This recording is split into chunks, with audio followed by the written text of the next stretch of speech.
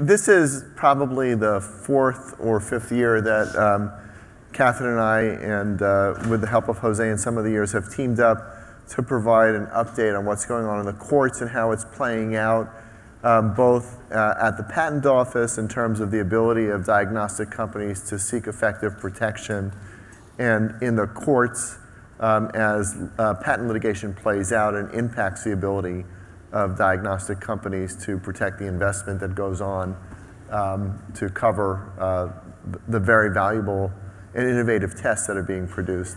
And we're going to continue that theme today.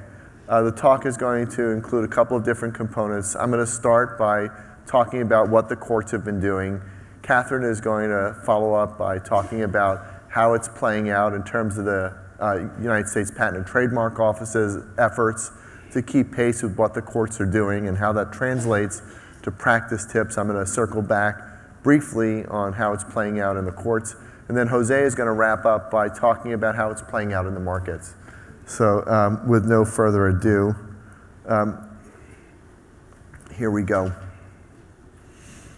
So what's been going on for the last several years has been an unprecedented amount of activity from the courts in tinkering with the patent eligibility threshold, the statute 101, which is really the statute that decides what gets into the patent system.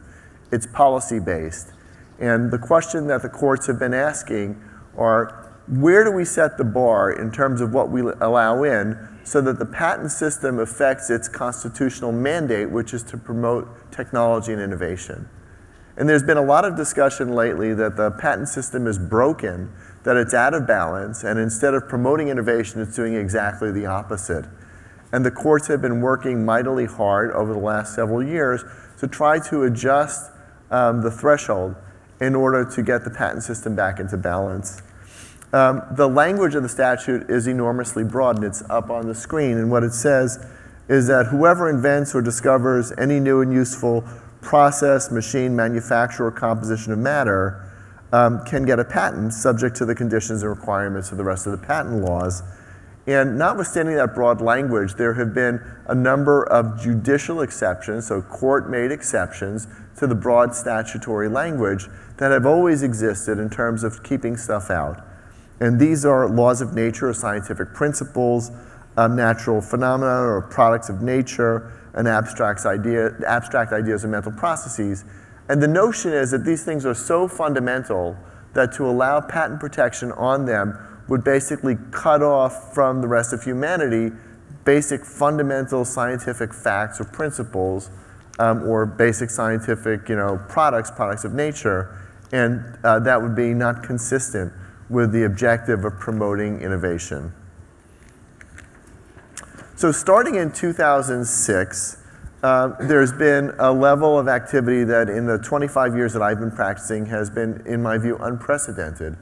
And it started with the LabCorp decision, which was really bizarre because basically the Supreme Court took the case up and then they dismissed it without reaching a decision. That happens very rarely. But one of the things that was noteworthy in the LabCorp case was Justice Breyer issued this blistering dissent saying that the case was absolutely correctly teed up, that the court should have decided on it, and basically should have found unpatentable as a law of nature the technology that was at issue there, which related to the ability to correlate levels of an amino acid homocysteine, which was easy to measure, with a vitamin that was difficult to measure. So that was the first shoe dropping I think of. And then there was a series of decisions that followed, all of which have been unanimous, coming from the Supreme Court, all of which have held unpatentable under one or more of the judicial exceptions, the patent claims that have been before the court. So in 2010, there was the Bilski case. Bilski had absolutely nothing to do with biotech or diagnostics. It had to do with hedging. And the court said that the notion that was being patented there was basically an abstract idea, and struck it down. But one of the things that they did was they said that the Federal Circuit, which is the court below the Supreme Court, which is the appellate court for all patent decisions, made a mistake in saying that the test for patent eligibility for methods or processes was restricted to determining whether that method or process involved a machine or transformation.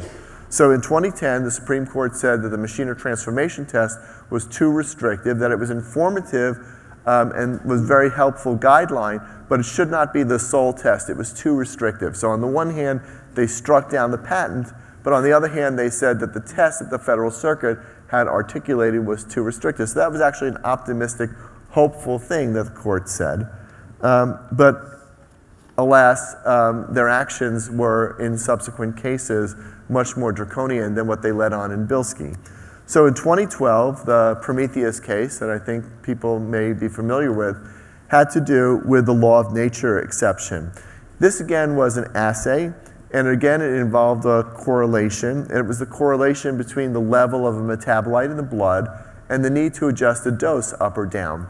Court here said that was a law of nature and struck it down, but importantly, the other thing that they said was that the machine or transformation test that they had articulated in the Bilski case in 2010 doesn't save the claim. So notwithstanding the fact that there was a transformation in the assay as you were testing the stuff that was in the blood, there was transformation to the metabolites as you went to measure them, they said that didn't save the claim. So on the one hand, in 2010, they say machine transformation, very useful, helpful test, and less than 2 years later, they say not so fast. Even if there is a machine or transformation, it doesn't mean that the claim is patent eligible, so the noose tightens.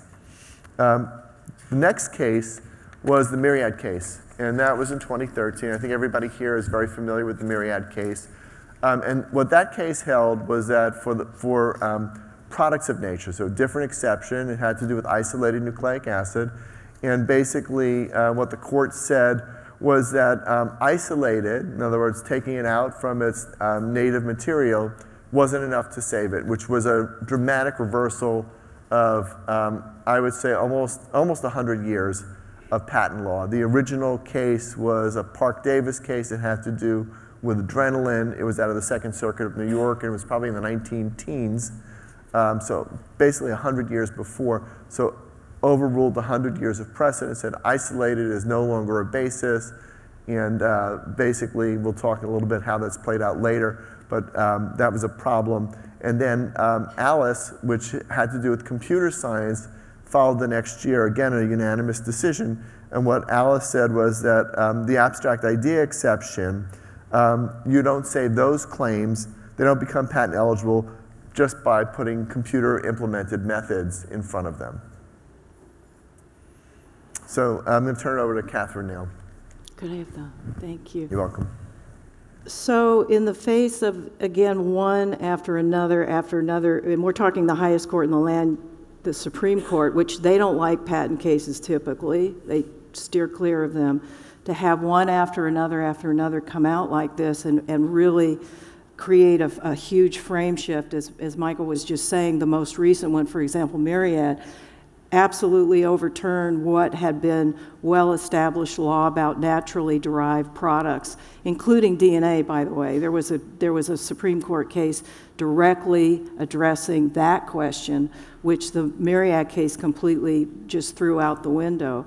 What happens when you have big earthquakes like this, the U.S. Patent Office, in turn, which is what they should do, they try to address it, digest it, and create what they call guidelines that are to be used by their core, meaning the examiners, the examining core, as it's not quote-unquote force of law, but it's supposed to be in view of the law. How does it translate on the ground? And then also those of us who are trying to obtain patent protection are supposed to look to those to see what their mindset is. And what happened in the wake of these decisions were a series of such guidelines. The first one was not very apropos to the situation here and now, but it was circling around this so-called Section 101 eligibility, because eligibility usually, and in the old days and for years and years and years, was never an issue. It just wasn't an issue. Very rarely would it come up. The one in July of 2010 was in view of this more computery Bilski decision and wasn't creating really any ripples in the biotech and medicine industry. Then came along the in March of this past year, meaning in 2014, a new set of guidelines in view of these other more, biocentric Supreme Court decisions. And they laid out, they being the Patent Office, laid out how they were going to approach these questions. Anything that involved a product that arguably, at least once upon a time, was natural, DNA, antibodies, proteins, even small molecules, or methodology that involved them, or methods that were directed toward diagnostics, meaning identification based on a previously observed correlation, was fodder for this kind of analysis. In a minute, I'll get into the most current guidelines, but notably, when the one in March came out, to use a vernacular, if you don't mind my doing this, all hell broke loose. It just did. Because what happened was that even with the guidelines, it was clear that anything that touched correlations, naturally occurring products, people were saying post-Myriad, well, maybe it'll only be DNA, but won't touch proteins, won't touch antibodies, which I thought probably wasn't going to happen in the Patent Office, and it didn't. The rejections came just, meaning, subject matter was rejected out of hand, and the way that grid, the analytical grid was set up, there was very little leeway to try to get through it. Very, very little.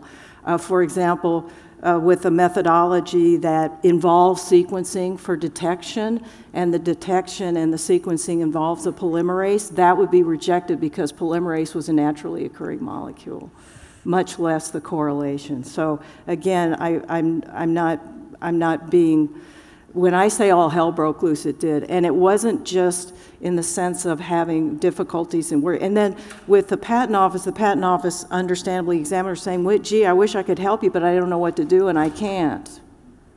So even that dynamic was breaking down. Then people just really let the Patent Office know what they thought about this. The Patent Office got pummeled by this, which ultimately resulted in the guidelines that just came out. So then what happened is, and it just happened really, it was just last month, literally, the Patent Office, in view of what had happened, issued brand new guidelines. And it wasn't just additive guidelines. They said these completely replace the ones that we gave you in March. So in other words, it wasn't just to flesh around, it was just a swap, and said, we're backing off what we said before, here's what we're saying now. And the dominant theme of the new guidelines has to do with how much are you, meaning the proposed patentee, monopolizing these general principles that are the underpinnings of what you're trying to invent, if I were to just articulate it that way. There's also, and I'll get into this in a minute, a big focus in these guidelines, which conversely leaves a question about other really important types of inventions, on the naturally occurring or naturally derived products. I should be run out of town by even having a slide like this up here because it's so cramped and so forth and so on. And I ran myself out of town, but Michael and I were feeling sorry for ourselves about how we always have to look at dense printed matter, and so we did. So it's all there, but I promise you I'm not going to read it. But in terms of just the highlights of this, basically what the Patent Office has laid out is a three-part hierarchical type of an analytical grid. 3 turnstiles that are taken in order, 1, 2, 3. And all 3 actually are here, which is why there was method to the madness about putting it all in one place. But basically most of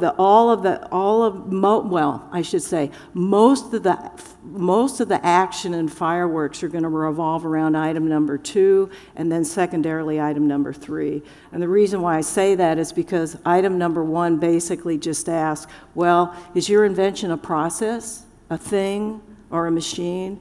answer yes. You know, you'll never say no to something like that.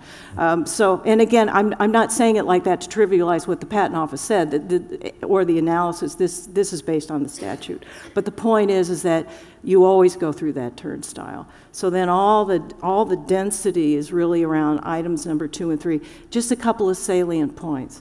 One is that in terms of what is item number 2 is asking the more rhetorical question of, is this claim that you are putting forth directed to a natural principle, an abstract idea, a natural product? Meaning, is it front and center? Is it really facing that? As opposed to the more ancillary, does it involve one of these principles? So involve is a much easier way to say, well, yes, it does, and therefore you're in trouble. So the Patent Office was even careful with their language here. In terms of the natural product side of this, they were very, very careful. They absolutely backed off this, anything that's a protein, an antibody, a DNA, except for the isolated, which is just dead forever now. They said, you know, is this product the same as the naturally occurring product, or is there something different about it? And the something different can be not only just structure now. It used to be just structure, although to me, structure, function, they're like this. But anything that's different between what is known to exist in nature to what you are trying to claim. So for example, even if theoretically a pharmaceutical composition is certainly different than what occurs in nature. So there's a lot of action around there, and the Patent Office actually tried to streamline some of this evaluation so that, again, it's sort of like the converse of the old Monopoly game: do not pass go, do not collect 200, you know, you go, you bypass. And they have a couple of provisions built in here to bypass. One is what I just said about the naturally occurring product. Once you show that, then they're finished and they're okay about that. Another one is, if it seems absolutely clear to them that you are not monopolizing the entire product or principle, they will completely bypass and say you don't have a problem. Classic example that they provided themselves is, I claim a chair that is coated with wood. Well, you're not dominating and trying to dominate every piece of wood that's ever been made, so that sort of thing. Finally, is the third piece of this. In other words, if you don't get to bypass based on the second piece, you go to the third, and the third has to do with trying to establish more that you are not, repeat, not trying to dominate and encompass and monopolize the natural type of principle or abstract idea that somewhere resides within your claim. Now, I didn't do this. The Patent Office did this. But again, it just shows how they tried to graphically depict the decision tree flow chart and how it plays out here. And so, for example, what I had referred to as question number 1 is that first kind of reverse diamond on the top. And the second one is item 2, which is, if you're claiming a product that ties to nature, how different is it than what is in nature? It has to be significantly different. It has to be requisitely different. But based on their examples, it doesn't take a lot to pull back that way. Or is your invention not directed to a natural phenomenon or principle? So where, in terms of their flow chart, where you want to end up is on the left-hand side. You want to be going in that direction and not to the right. And then finally, the last diamond reflects item number 3 or turnstile number 3, which is, can you show that you are significant? I'm using the term different. In a sense, really what they're trying to get at there is, even though they use the word more, they really should have used the word less, in my mind. You're trying to establish that you're smaller than the whole principle by which somehow drives what you are trying to claim. For example, only this subset of markers, not all the markers that could be apropos.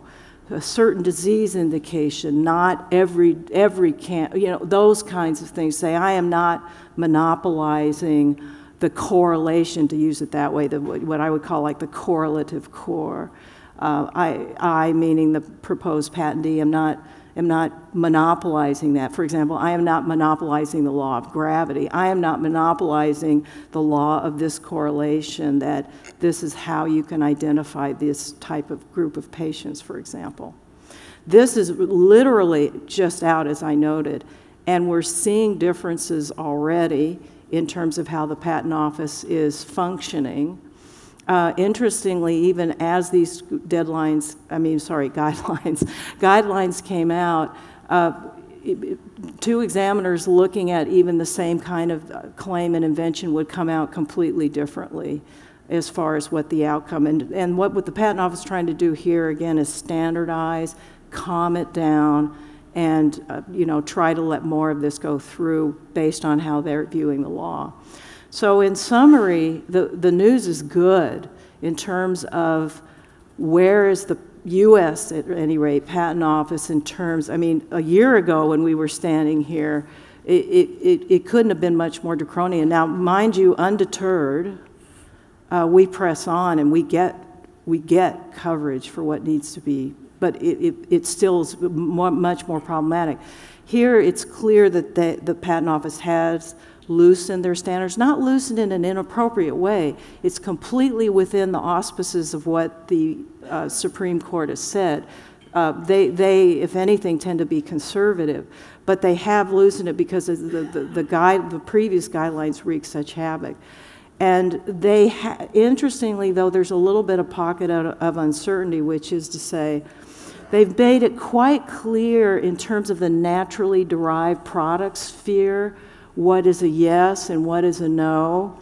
They made a number of examples, and it's pretty crisp to read that and understand it. Where they haven't come out with are the methods, which are absolutely key in this area, in personalized medicine also. It's not to say that they're indicating that they're going to be just as draconian as they had been, but they haven't come out with concrete examples too much about this. They say they're going to, and this is a more challenging and problematic area, I would say. But at least, again, the trend is very good. The setting is much better. It's much more friendly, I would say, and I think it'll be, don't you agree, more consistent? Yeah, I think so. Yeah. So dovetailing right into this, in terms of strategic considerations, where does that leave us? That's always the thing we try to ask ourselves, so we can be as vigorous and creative as we can. The first point here about simple correlations, what we mean is a very fundamental, simple one-to-one kind of correlation. The more conceptual a claim is that way, the much more difficult time it's going to have. And so we think in terms of methods, those are still going to have a hard time unless something additional is added to those kinds of claims to constrict them, and constrict them in a way that speaks to the Patent Office. Tied to that, the companion diagnostic strategy, which ties to methods, for example, identification, then treat. Identification, then treat a certain way because this is a better responder or less responder, that sort of thing. Those probably would do fine under this way the Patent Office is looking at it, to say, you're not monopolizing everything, are you? And you say, no, I'm not. But as Michael's going to talk about in a second, there's a trade-off in that.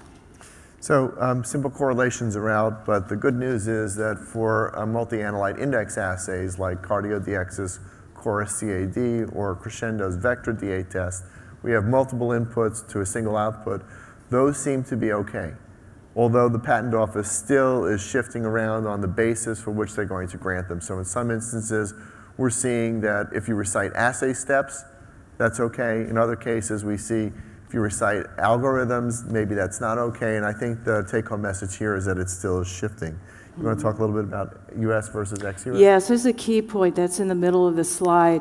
As I've been careful to try to articulate while we're talking about this, we've been talking about the US Patent Office reaction.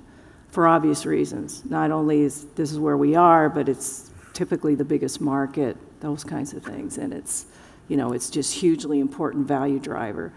That being said, interestingly enough, this is pretty much to completely a U.S.-only phenomenon, at least so far. For example, Europe, other countries, they get hung up about other things that can make life very difficult. Believe me, they do.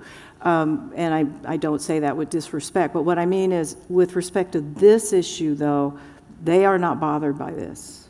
So again, in terms of strategy, you have to look at it kind of split brain, you know. It's the U.S. isn't everything unless you've decided it is, but you know, in terms of strategy, you don't, for example, want to create your IP strategy as though the U.S. is the only country. You can actually go broader, presumably, in other countries. At least, certainly, up until now, you've been able to. The last point I want to make on this slide is that some of the things that you'll add for patent eligibility can come back to bite you when you go to enforce your patent. Mm-hmm. So in the U.S., it's the law that all steps of a patent have to be practiced by either a single entity or somebody that's under the direction of a single entity. This is the so-called law of divided infringement. So if you add a step like I have to perform the assay steps and then I analyze, or you add a step like I have to get the result and then I have to treat, you can wind up with a divided infringement problem because two different entities that are not being directed by a single common mastermind could be performing those steps. And the Supreme Court is tinkering with this law as well. So stay tuned. We'll have more to say about that next year. Want to make sure we leave time for Jose. I'm going to talk very, very quickly how it's playing out on the courts. So Myriad, there was a Federal Circuit decision in December with Ambry, where the Federal Circuit slammed Myriad both on the primer set claims, composition of matters, those were products of nature, and on the comparison between a patient's BRCA sequence and the wild type, that was an abstract idea. And following that, just 2 days ago, Myriad settled the remainder of its suits. Jose is going to talk about the stock price, and the other point I'll make very quickly is that there is litigation that's been going on. The prenatal diagnostics, Ariosa and Sequinome have been mixing it up, and basically Ariosa knocked out Sequinome's 504 patent by saying that its methods using cell-free fetal DNA, which were paternally inherited as a way of figuring out fetal abnormalities, were basically patent ineligible because cell-free fetal DNA is a product of nature, and the rest of the steps in the claim were just conventional. Jose, over to you. All right, thanks, Michael. So in having this discussion, they asked me to join them last year to really discuss how this loss of protectability and the shifting landscape, as we can see, has really played out in the public markets, not just for Myriad Genetics, but the companies in this space, and ultimately how we look at private companies that are attempting to go public. So I am required to disclose that we may or may not talk about any or all of these companies in the process of this discussion. The companies in blue are the ones I actively cover as a publishing analyst. So with that in mind, when we think about history, we like to start with charts, and pictures tell 1,000 words. So on the top chart is price. This is Myriad Genetics' share price over the last 2 years. The red vertical line is roughly the time that the Supreme Court decision happened. And you can see that in terms of price, Myriad stock went down shortly afterwards, and to use a very technical term, ripped at the end of January of 2014 as the massive amount of competition and share loss and revenue declines just didn't happen. But you can see that since then, it's pretty much been a dead stock. It's traded sideways. It has not really returned much unless you played it in very short-term intervals. Myriad would probably say that's a good thing, at least that it hasn't gone down. But one of the things we often look at when looking at sectors and companies overall is also sentiment, and that's what the bottom two graphs are trying to illustrate. The second from the top is short interest, and the bottom is days to cover. This is basically, you can see that there's been a substantial increase in the number of people who are betting that the fundamentals for Myriad Genetics as a company are going to decline. That whether it's competition, market share loss, pricing, will all impact top-line growth, ultimately reducing the earnings growth, which will ultimately lead to a fall in the stock price. The next question is then, well, what's happened to the business since then? right? So if we look at Myriad, very shortly after the decision, Myriad really evolved as a company, where their cycle time to launching new products was about 2 years. But shortly after that, you can see that in September of 2013, they launched MyRisk, which is eventually what BRCA1, BRCA2 turned into. They went into lung, melanoma, they acquired Crescendo, went into BRCA analysis, and so their cycle time increased by about 18 months. And so to offset the fear of competitive risk, investors, remember this, we're writing history here, so investors are learning as we go. So they learned that cycle time and a rapid R&D pipeline became more and more important as you try to diversify the risk of competition. And that's one of the things that Myriad taught us over that point in time. One other thing to emphasize, that channel strength became really important. So from a language perspective, you started to hear Myriad talk like Medtronic or Boston Scientific or St. Jude does about the ability of their sales forces to penetrate deeply into accounts, to own a channel. Really became very evident that they wanted to be the 800-pound gorilla in the room, and good luck if you're going to try to be somebody else. And while it's not on this slide, there's been an increasing emphasis on international growth. So again, the takeaway from Myriad was that they wanted to diversify their business. They wanted to increase the number of products out in the pipeline and diversify their risk. Now, that's just Myriad. Now, I want to bring up another company, one of my favorite ones that everybody in this room knows, to illustrate how that perspective bled over to some other companies and eventually the whole space. And so this is Foundation Medicine. Aside from the massive increase in share price that happened a few weeks ago, Foundation has largely traded sideways since its IPO. It went public in September of 2013, just 6 months or so after, about 4 months after the US Supreme Court decision. And you can see that it too was succumbed to some of this perspective that nothing is protectable. The share prices have traded sideways. The short interest, this slide has not been updated for last week, by the way. So I'm willing to bet the short interest has come down. But overall, there's been a huge bet out there that somebody somewhere would copycat the Foundation model. After all, if it can happen to Myriad, it can happen to anybody else. And then those of you who are familiar with how Foundation works, it's 6 high-seq 2500s in a room with a very proprietary database behind it. And the overarching short thesis was that, gee, why can't I do that? So that's Foundation. They have a very rapid cycle time, right? They came into the market saying we can kick out a product at roughly 18 months. They launched Foundation 1 solid tumor in May of 2012, Foundation 1 heme in December of 2013. Liquid biopsy in late 2015, and immuno-oncology products should start hitting the street in 16 or 17. And the last two are my estimates, not the companies. They have not said anything publicly about that. But the important thing to note is that Foundation as a business model and as a value creator was entirely new to us on Wall Street, and certainly for many of our clients. The bear call was that it was an undifferentiated front end. Right? The first mover advantage was not sustainable, so you hear echoes of the Myriad thesis here. Anybody can build a patient database, and really the focus became on how many tests you could sell in a quarter. There was no value being ascribed to the database behind it, to the mining, to the algorithms, to that being able to eventually translate into shareholder value. And interestingly, this was a thesis really purported by what I would call med tech or tools investors, which by discipline, not by choice, but by discipline and history, tend to be very, very short-term minded. What this means for a lot of companies that are going public or are thinking about going public is that it increases the burden on them to be able to tell their story and really define how to drive value off of the data component of their story. In biotech, we know how to do that. When a small company partners off a drug to a large company, there are milestones, there are upfront payments. We know there are corollaries by which drugs penetrate in the market. Since we don't know any of that at this point, it's really tough to put a number on it. And on Wall Street, we tend to like numbers. Now, the bull call was very biotechy, if I can use that term. So technology agnostic, but value evolves as our knowledge improves.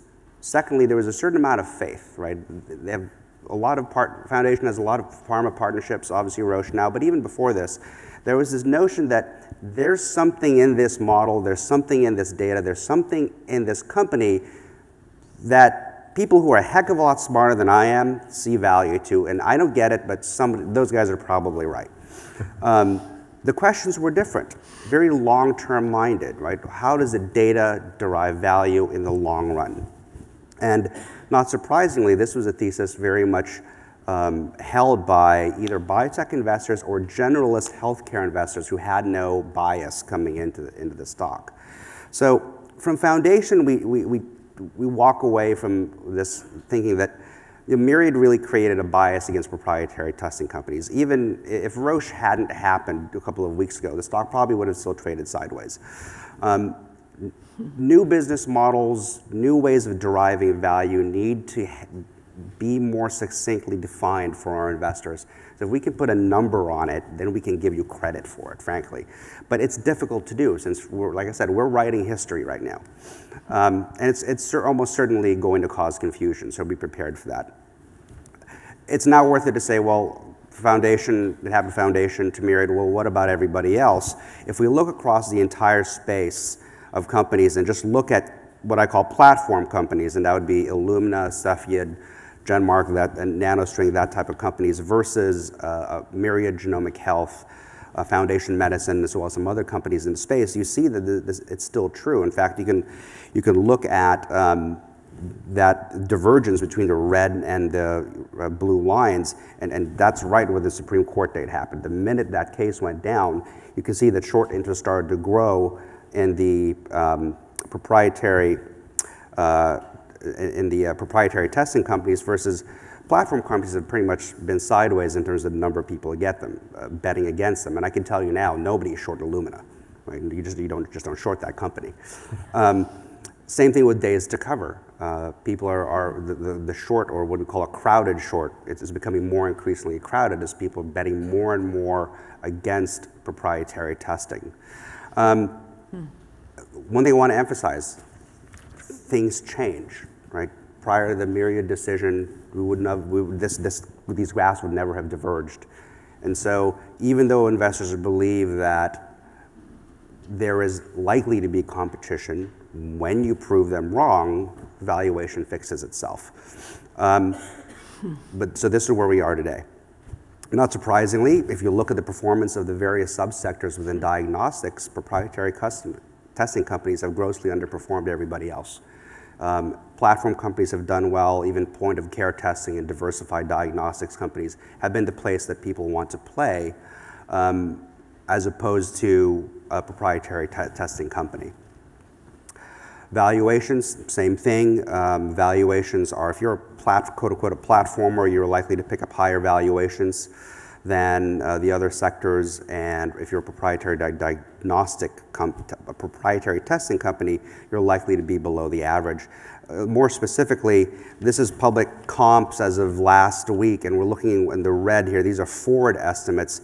If you look at the top section, and again, I should be run out of town for making this so dense, but you look, the public diagnostic comps are around 6 times forward sales right now if you're a platformer, and about 4 times if you're a proprietary test. Mm-hmm. So that's a big difference if you're talking about millions of dollars of valuation. Mm-hmm. So it's still playing out this way. Mm-hmm. And this is the comp set for the diversifieds and the point-of-care groups. And you can see that there isn't, even the diversified companies get a better valuation. Point-of-care tends to be the lowest of all of them. So now what, right? I've painted a great picture as to why you want to be a public company in the space.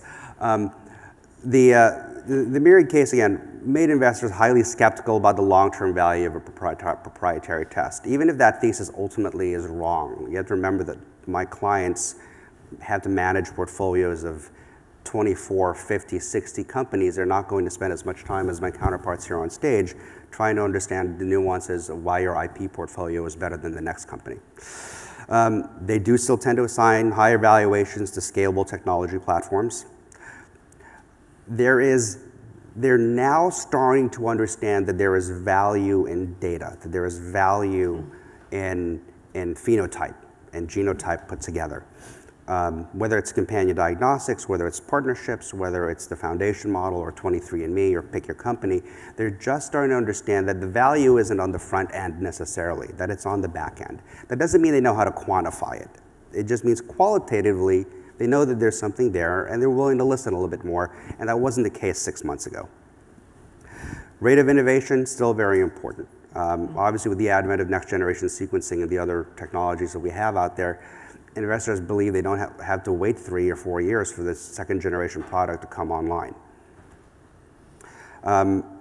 This might make the hair on the back of my counterparts' necks cringe, but IP is really not an issue for most of my investors. They assume that someone's going to come up behind you and try to copycat you.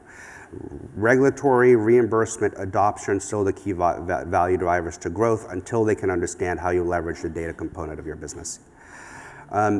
Final comments. As far as the street is concerned, there's never been a better time to be a public company in this space.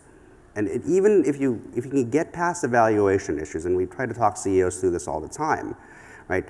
There is a need for small cap product, right? There has been a decimation in small cap life sciences over the last decade or so, and they need more issues, they need more ways to play this.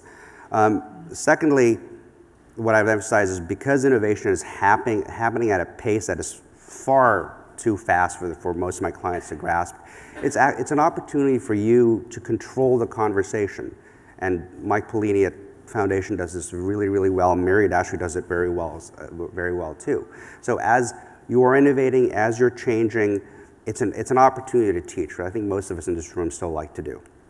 Lastly, get used to the short interest. You know, we like our animal metaphors. I like the term dances with wolves.